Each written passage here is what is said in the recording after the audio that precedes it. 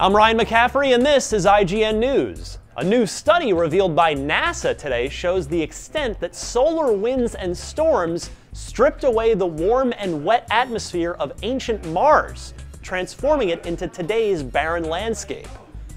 Evidence that Mars once hosted oceans, rivers, and lakes billions of years ago led scientists to think that ancient Mars had a denser and warmer atmosphere to support large bodies of water.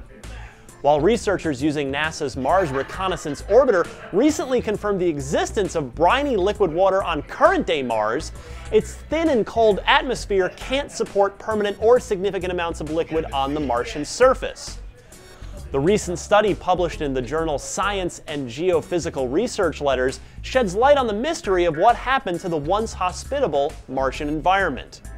Researchers analyzing NASA's Mars Atmosphere and Volatile Evolution, or MAVEN, mission data found that the rate solar winds strip gas from the Martian atmosphere increased significantly during solar storms.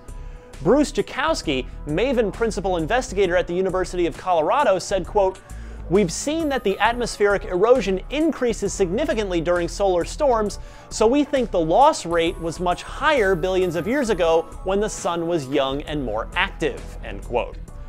The solar wind is stripping away gas into space at a rate of about 100 grams every second across 3 different regions.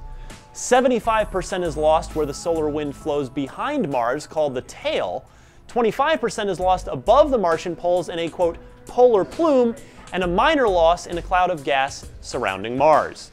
Quote, "Like the theft of a few coins from a cash register every day, the loss becomes significant over time," Jakowski said. For much more science news, keep it tuned right here to IGN.